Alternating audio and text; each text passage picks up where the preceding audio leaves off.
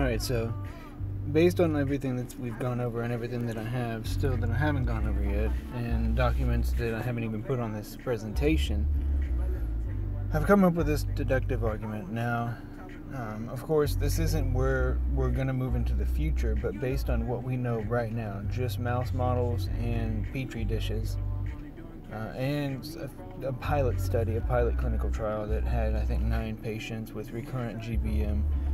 And we're not going to be, of course we can use this for recurrent GBM patients, but the goal here is to be able to catch GBM early on and find some that aren't recurrent, because we don't want somebody that has a lot of roots. Not so much we don't want people to get to the point where they have a lot of stem cells already established to where when they have a recurrence, it's going to be harder to be able to get rid of that one.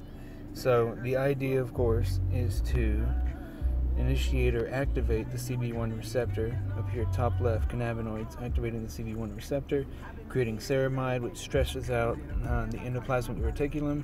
And all this basically goes downscale or downstream to autophagy down here.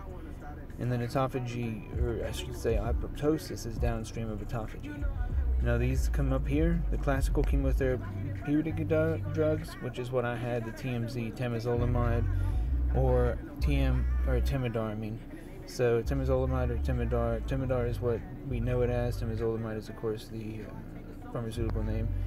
But anyway, so temozolomide, or the anti-cancer drug for brain cancer specifically. It's not intravenous, because intravenous has trouble passing the blood-brain barrier, because it's not a fatty like lipid substance, and cannabinoids are, so they can squeeze through the blood-brain barrier. Anyway, so what it's trying to do is do the exact same thing that cannabinoids are trying to do. The issue, though, is that this is chemotherapeutic, as if that's an oxymoron in itself. Chemo and therapeutic, chemical therapeutic. So anyway, coming down here, autophagy, apoptosis, same thing over here. Autophagy, apoptosis, cancer cell death. So these are basically the same exact things. They're just showing this one that has the chemotherapy aspect. And this is from another study that I've actually already gone over, or maybe have. And this just shows the CBRs, would be cannabinoid receptor. There's the same thing, ceramide. I don't see the endoplasmic reticulum, even though I know that that's how it gets it. But anyway, oh yes, ER stress on the endoplasmic reticulum leads to autophagy right there. Autophagy to apoptosis, apoptosis to tumor cell death. So this slide is basically just to show that we know the mechanisms here, and we know that there are also more mechanisms that we're going to learn about, especially with CBD. CBD essentially causes or creates autophagy and apoptosis, downregulates proliferation, cell cycle arrest, all those different types of things. It's an anti-angiogenic, and so we want to make sure that we study that. That's not included here. CBD does not activate the CB1 receptor, just THC does. Anyhow, the deductive argument is an argument where it doesn't matter if the premises are uncomfortable, so long as they're true. The argument is based on the points made, and if they are true, then the conclusion logically follows, whether we like it or not, whether it makes sense to us or not. The points are factual based on the premises, and then, like I said, the conclusion follows and it's true. So we know that whenever it really comes down to it, we don't have to get into marijuana or cannabis. We can really just look at how do we activate the CB1 receptor. We're just looking for agonists. An agonist is the opposite of an antagonist. So basically, any kind of agonist of the CB1 receptor would activate it and produce these mechanisms, or produce this outcome within the inside of a cancer cell, specifically, selectively. It just so happens to be that cannabinoids also, as well as anandamide, activate the CB1 receptor. So the premise one is that cancer cells express a specific receptor on their cell walls called the CB1 receptor. In the parentheses, those cancers are what's listed on GW Pharmaceuticals anti-tumor effects of cannabinoids, I think. Either way, I'm going to have it on there. Phytocannabinoids in the treatment of cancer. That specific patent, I believe, has this list of prostate, breast, skin, glioma, lung, colon. What Is that bone or lymph? Yes. So bone and lymph metastasis, that's leukemia or lymphoma. So premise 2, activation of the CB1 receptor by an agonist induces cell death in cancer cells by way of autophagy and apoptosis, which is exactly what we're talking about right here, autophagy and apoptosis. Coming back over here, premise 3, endogenous and exogenous cannabinoids are agonists and as such activate the CB1 receptor. So that's exactly what I just said a minute ago, endogenous anandamide, which is the chemical that induces apoptosis via the CB1 receptor.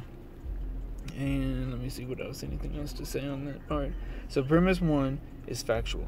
Premise 2 is factual. Premise 3 is factual. So we know that on the cancer cells, there's a CB1 receptor.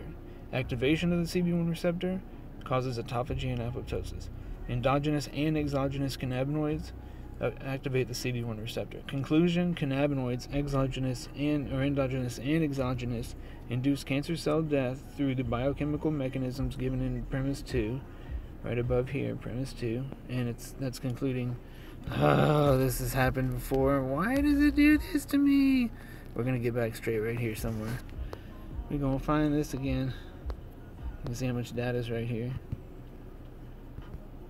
I'm not gonna back out of this video.